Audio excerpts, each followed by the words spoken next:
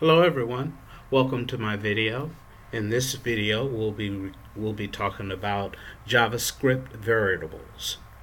Now, as we will be doing throughout this video series, in most of them, we'll be starting out with a HTML document, okay? And then from there we will embed our JavaScript in that HTML document.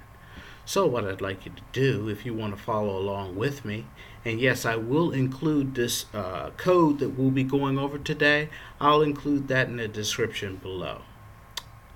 But go ahead and open up a document. If you don't know how to do that, go back to my earlier series on HTML, and in that series I show you how to open, create, and save HTML, CSS, and JavaScript documents. But in either case, no matter what system you're using, whether it's Windows, Mac, or Unix and Linux, it's basically the same thing. You just pick a place or pick a folder, you open up your document in that folder, and then you go ahead and save it there. In this instance, what we're going to do is we're going to go ahead and save this to our desktop, right? Open it up. I'm going to save it to my desktop, and I'm just going to save it as a variable .html, right? So now we've went ahead and saved it on our desktop. You can see it right here on the left hand side. And now we're going to create a very simple HTML document. If you've gone over my HTML videos, you know how to do this, but just in case you don't, we'll go ahead and do it now. Document type. This is letting the browser know what version of HTML we are using. And if you don't remember or know how to do this, then you'll want to go over my HTML video series, how to build and create HTML documents. Okay, this is just very simple using tags for my HTML document. And when you create your document, you do not have to create these spaces. I'm just doing that so that you guys will be able to read it a whole lot easier. And as well as, let's make it bigger. This right here is the title. This will show up in the browser, and we're just creating a tag, a title tag of the page, and we're calling it a variable page. And then we're going to create a body. Then we're going to go ahead and close that body, as well as the whole HTML document. Alright, so this is our basic HTML document, right? Now, there are two places where you can put your scripts, whether it's JavaScript, whether it's CSS, whether it's PHP. There are two places that you're going to put your scripts. You can put it right here in the head of your document. That way you can ensure that it loads up first, and by the time your whole web page loads up, the script will run because it's in the head document, and that will be loaded up first. You can also put your JavaScript or your scripts in the body of your website, and that's what we're going to do today. So we already have our basic website up, or web page representation. Now let's go ahead and create a head, and this is going to be called JavaScript variables. Hope I'm spelling variables right.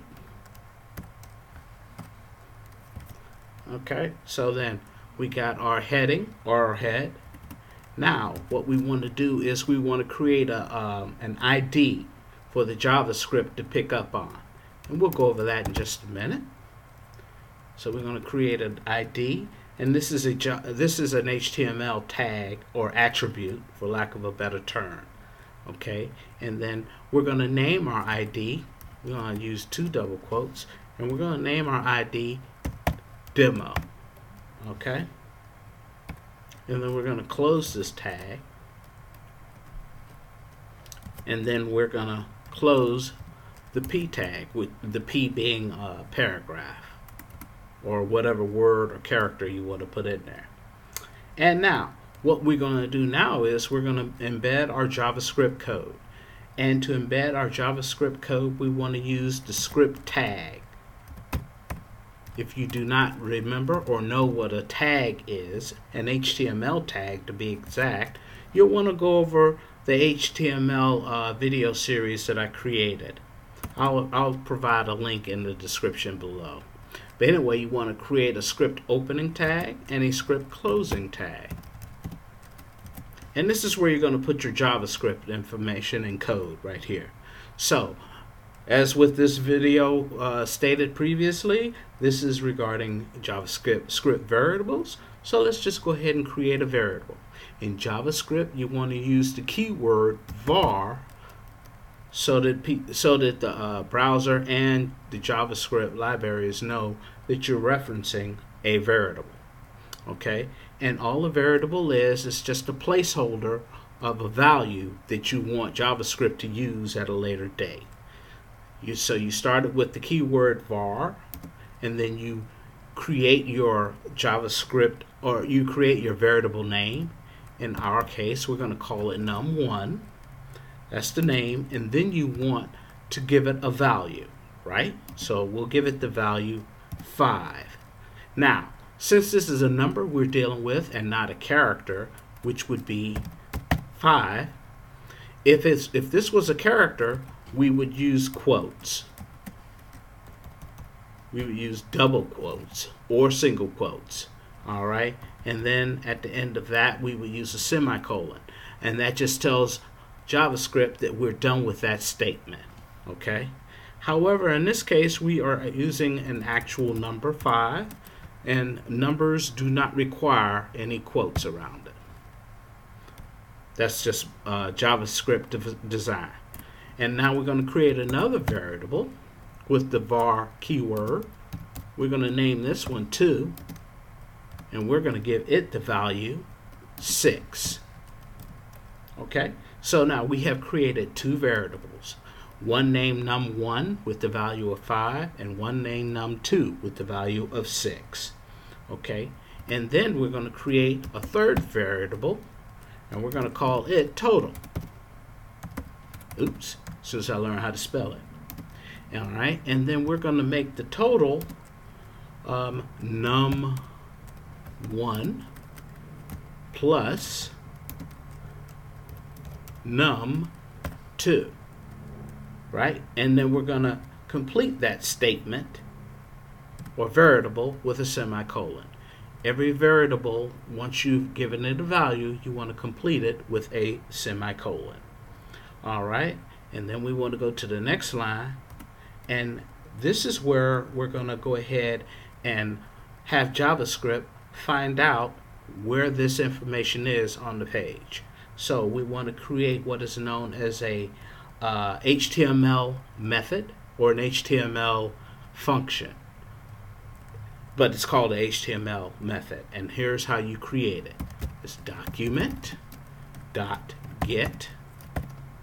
and you have to type it out exactly as I am now so that the JavaScript library will know what you're talking about. Right? Document.get element by ID, and then the quotes with double quotes in between, and then you want to type in the ID, which for us is demo, right? And then you want to do a .inner HTML. This right here is an attribute or a property. It's known also as a property, right? And let's see here, we want to do the property, and we want to tell it what to get, which, oops, that needs to be a semicolon.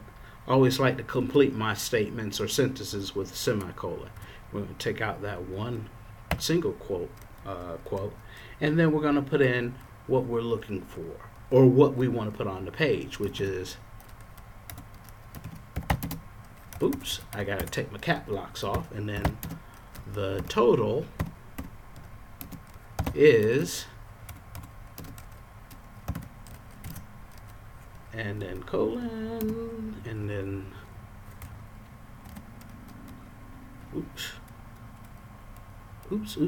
Okay, do that, and then we want to do plus total, and then we're done, right? So let's go over this real quick. As we said, we created an HTML document, and in this document for the website itself, we gave the website name of variable. We put that there in the title, and then in our body we went ahead and did H1 for JavaScript variables, so you're going to see that in very bold letters.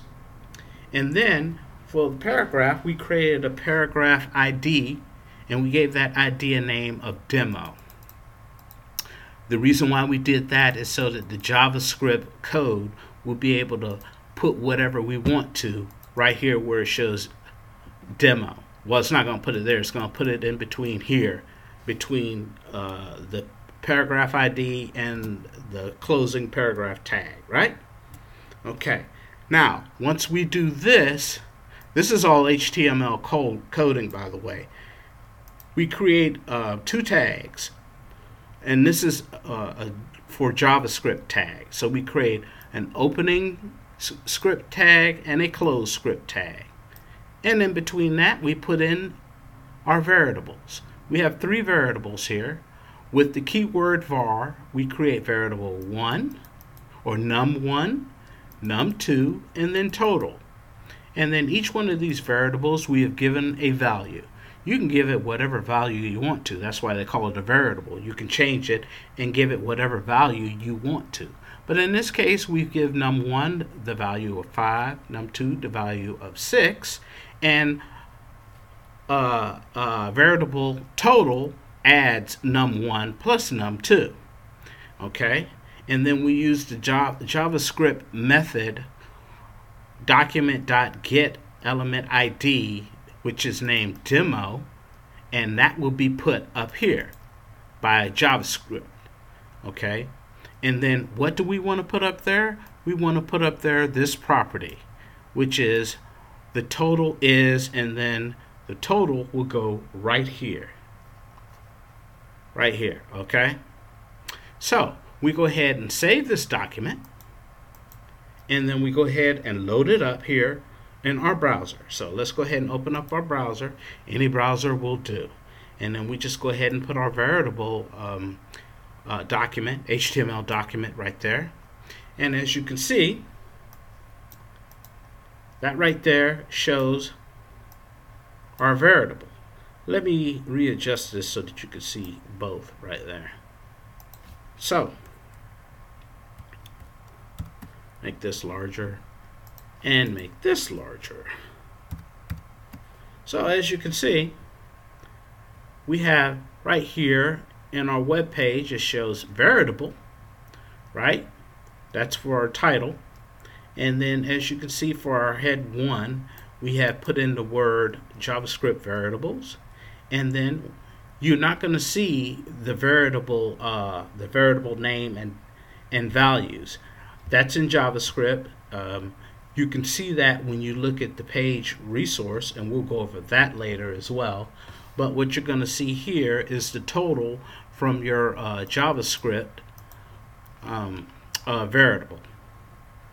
And again, to go over this again, what we did was we created 3 variables, num1, num2, and total. We gave them values, right? And then we added those values with the document.getElementById, right? What ID were we looking for? We were looking for the demo ID, which is what JavaScript used to put the total on the website page, okay? And we put that demo right here. So this is where the total goes. And that's how we discuss variables. Variables are just they're containers for values that we want JavaScript to hold for us until we access it at a later date. And that's just the basic simple concept of what a variable is. So thank you very much. I appreciate you looking at this video. Please like and subscribe. And yes, the coding for this will be made available as a link in the description below. I appreciate you watching my video. Thank you, and you have a good day. Bye-bye.